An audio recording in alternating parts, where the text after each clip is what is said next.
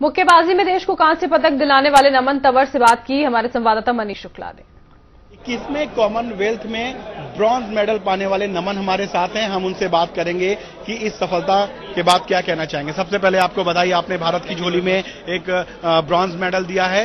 अब आप क्या कहना चाहेंगे, क्या फील कर रहे हैं और आप कितनी तैयारी की थी? आप काफी तैयारी की थी, इसलिए हम काफी पहले चले गए थे। मौसम वहाँ पे मौसम में काफी डिफरेंस है अपने इंडिया और जो ऑस्ट्रेलिया बीच में, इसलिए हम वहाँ पहले चले गए ताकि उसके टेम्परेचर के हिसाब से हम अपनी बॉडी को ढाल सकें। इसलिए काफी अच्छी ट्रेनिंग की। ऑस्ट्रेलिया में काफी अच्छी ट्रेनिंग की, लेकिन उससे पहले जो हमारे पटियाला नेशनल कैंप था उसके अंदर हमारे जो कोचेज हैं उन्होंने भी अच्छी तैयारी किया, इसलिए हमने अच्छा प्रिपेयर किया था सारी बॉक्सिंग मेंस टीम्स ने, इसलिए आपको अच्छा रिजल्ट देखने को मिला। 8 जने थे जो बॉक्सिंग मेंस टीम्स की तरफ से थे, 8 के 8 मेडल आए। अब क्या आगे का क्या एम है कि आगे आप और क्या एम है आपका कि गोल्ड मेडल के लिए आपका एम है? हर बॉक्सर का एम होता है ओलंपिक गोल्ड मेडल का। ओलंपिक गोल्ड मेडल के बाद भी बहुत चीजें होती हैं बॉक्सर को, बॉक्सर या किसी भी गेम में हो, ओलंपिक गोल्ड मेडल जो सबका मेन टारगेट रहता है। हाँ जी, बिल्कुल।